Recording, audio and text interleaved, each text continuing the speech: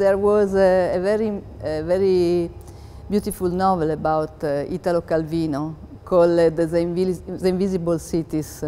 That was very important for me because I read something about a city called the city of Andria, where he was speaking about the citizen, and they pay a lot of attention to everything that they made on their city, because they know that everything that they made on the city, it will be reflected on the sky.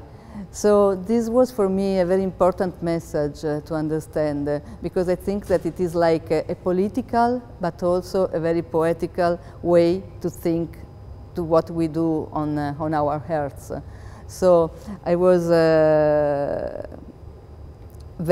always very interested to see this kind of a reflection between the cities and the sky, starting from that novel of Italo Calvino.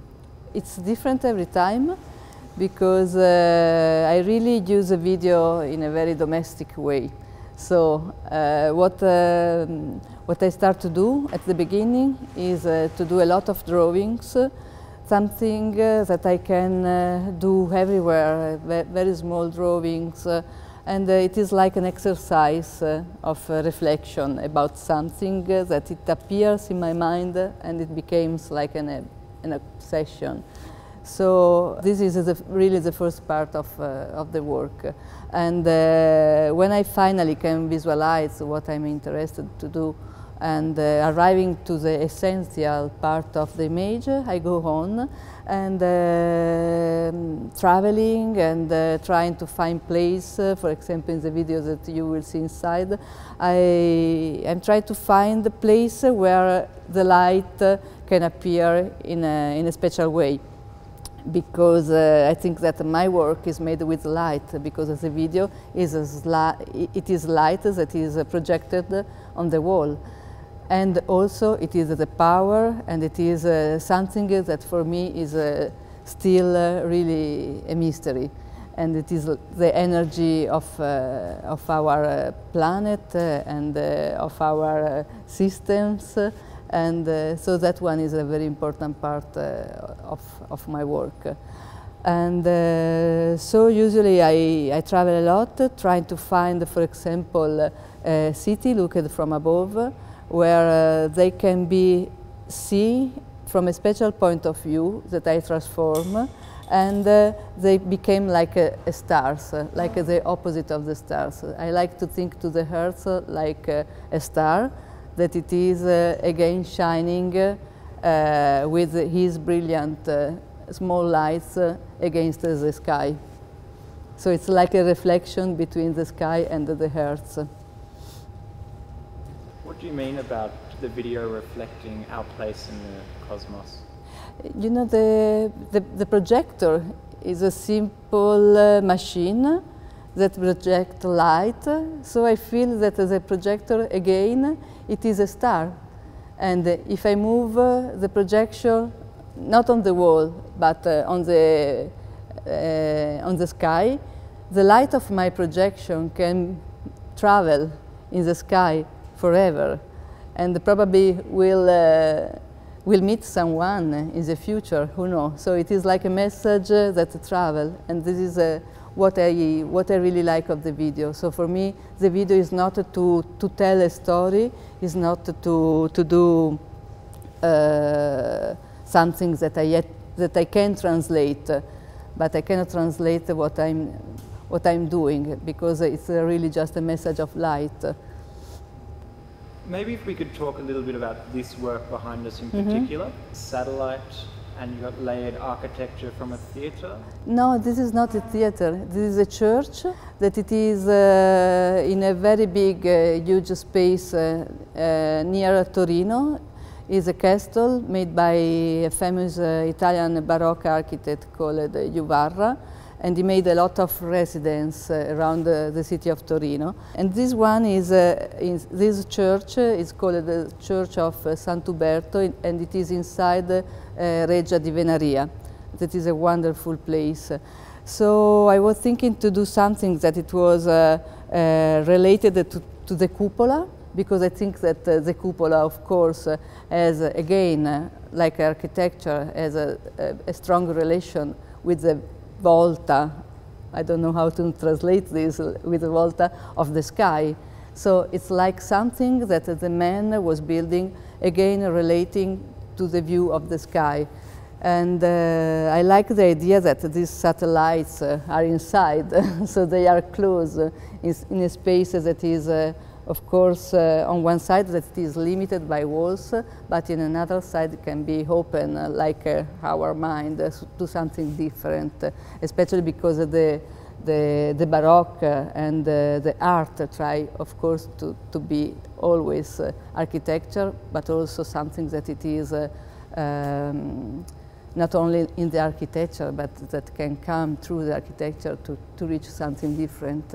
I mean, it's beautiful. The Baroque idea is very universal. It's very kind of talking about this ascent almost to the heavens. Yeah.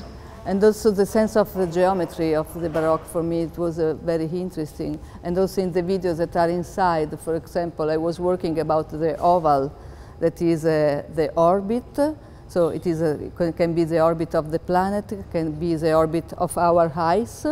And on one side, when you see to the architecture that I build inside the space, that it is a very simple double screen projection with a corner between the two projection, there is a point of view that it is an oval, but if you move yourself on one side or to the other side, the oval becomes a circle. So, of course, this kind of transformation of the orbits in a circle is again a part of our cosmological view, and again a part of the Baroque and of our perception. One other thing that I like to do is to mix all the cities, to do a kind of Babel, like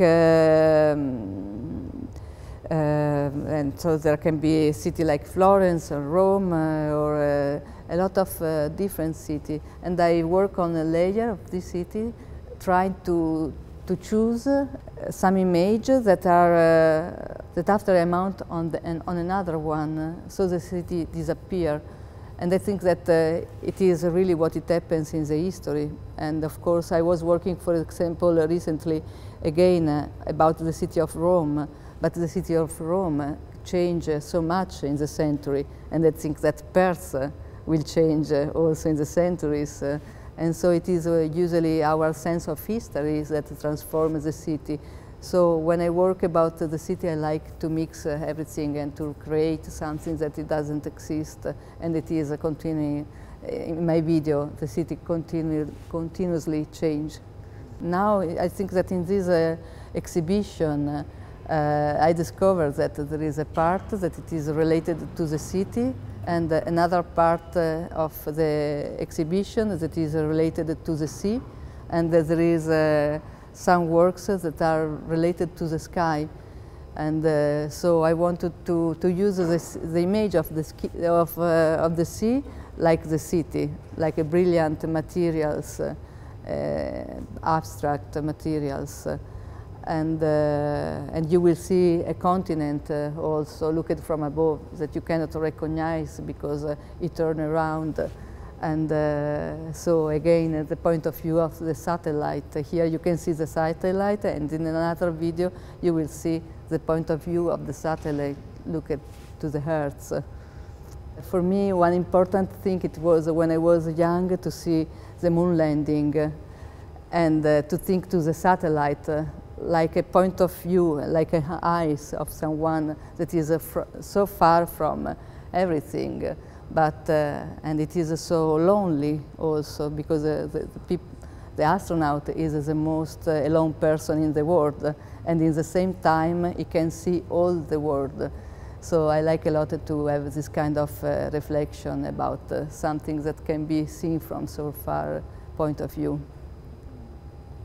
I was interested to talk about perhaps the drawing aspect of it. Yeah, it's they are very abstract. They are very simple, and I can do them.